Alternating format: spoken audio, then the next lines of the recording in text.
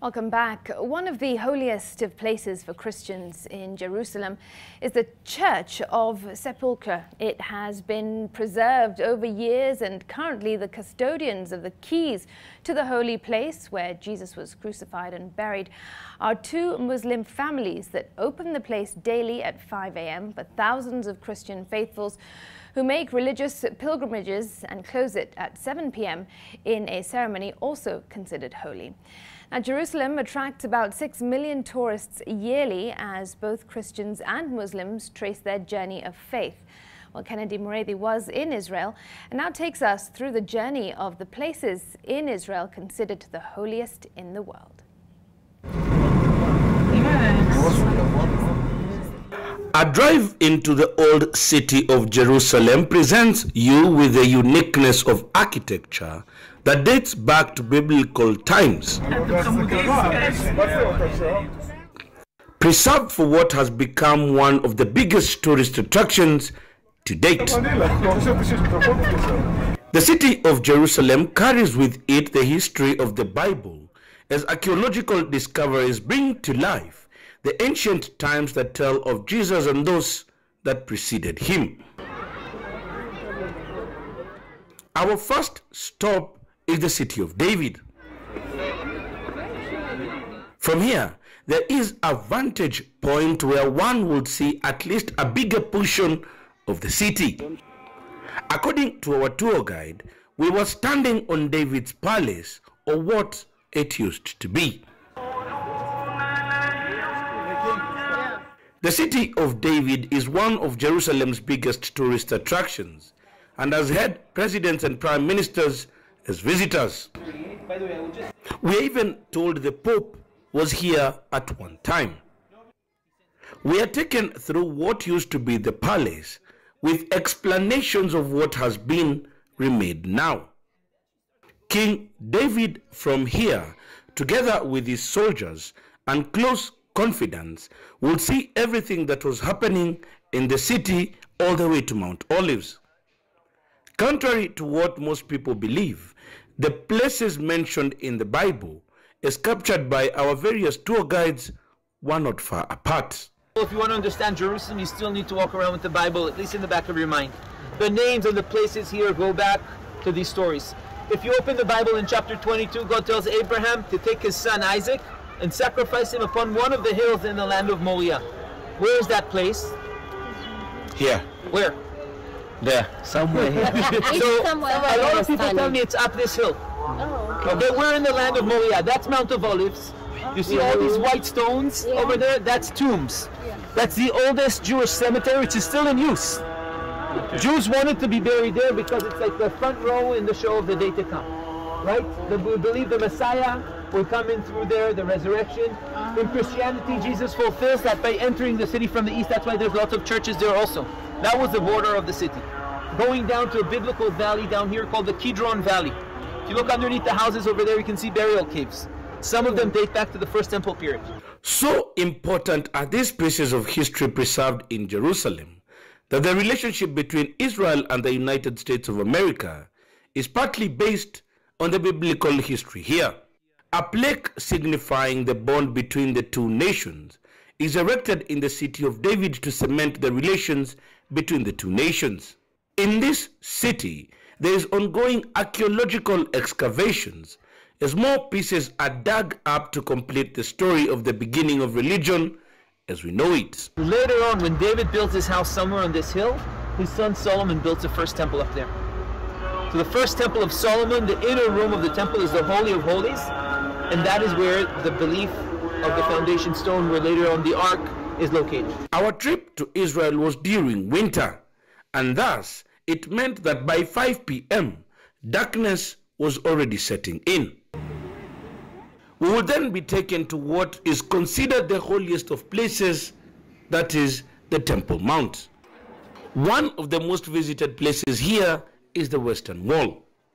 This place attracts Christians, Muslims, and the Jews. They come here with different prayer items, believing God lives there and listens more to prayers at this place. Towards the south is the Al-Aqsa Mosque, which also attracts millions of pilgrims and is one of the world's holiest sites for Muslims. At the Western Wall, there are those who camp here for prayers. I had longed to touch the wall as I had heard so many stories of blessings to anyone who goes there.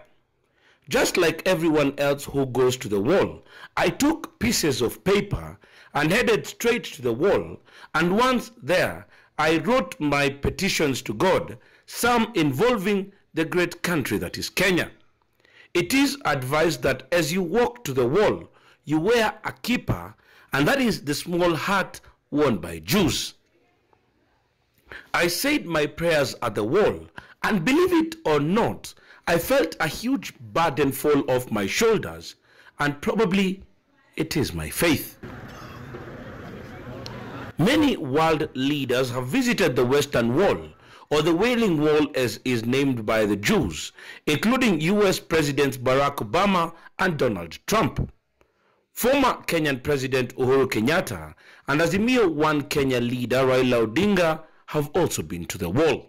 The Western Wall is the closest to the place where the Holy of the Holiest used to be, the stone of foundation where the sacrifice of Isaac almost took place. So actually the Western Wall is the closest to the place that is the holiest for the Jews and Christians around the Temple Mount. It was some minutes to 6 p.m. when we visited the wall, and what was also interesting is the fact that security officers would make time to go for prayer at the wall before setting out on the evening's duty, that of making sure the people of Israel are secure. Then there are Jews who camp there all day praying and worshipping. How many people are really coming to visit the Western Wall a year? It can get to 6 million easily. Okay, 4 million from outside and at least 2 from inside Israel. We were told so holy is the Temple Mount that despite the unrest that is there between the Israeli and the Palestinians, there is a day they meet and pray together. The day, it is believed, is when Abraham wanted to sacrifice his son. Christians and Jews believe it was Isaac, while the Muslims believe it was Ishmael. People, many times when I ask them where did Abraham sacrifice Isaac, or where was he tested, they tell me up there. But the truth is, there's no GPS. So how do we know? How do we know? Tradition. Tradition. Tradition. The Jewish tradition in this case points the story of the binding of Isaac to the peak of this hill. Our next stop in the religious pilgrimage is the Church of Sepulchre, which carries great importance to the Christian faithful. But as you head there, you notice the numerous church paraphernalia on sale, sometimes not cheap to tourists. But if you are a Kenyan, your bargaining skills may help. This great piece was going for 1 million shillings, and to entice you, if you do not have ready cash, they offer to ship it to you. Get some. Are you taking dollar? I take everything. When we are going to enter, you will see the big stone in front of you. This is also known as Golgotha, where Jesus was crucified together with 2 thieves. Here, the history is very well documented on the walls, and a big cross has been erected at the top of the church, which is a mountain. A big sculpture of Mary, the mother of Jesus, is also erected. This is the place where Jesus was crucified. Very next by, very close to the place of the crucifixion, is the place of the burial. The place of the burial was donated to Jesus from Joseph the Arimathea, because in that time until today we still not allowed to carry a body of a dead person in Jerusalem till after Shabbat is finished. So they had to hurry up and to bury Jesus as fast as possible, and they buried him in the tomb of Joseph the Arimathea. But get this.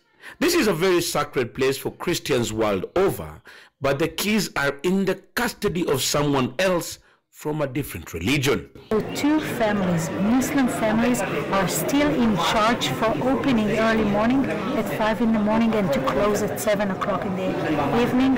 The church very holy place for the Christians, and the keys are owned by Muslim families. But why? How did that happen? Why? Because it started from the time of Salahuddin, when the Muslims were controlling Israel, and since then till today, still the same two families, and it goes from one generation to another. It means we are brothers and sisters. Exactly. The government of Israel has invested heavily in preserving the city of Jerusalem, which, apart from being a religious site, is a big income generator. Kennedy Muredhi, NTV in Jerusalem, Israel.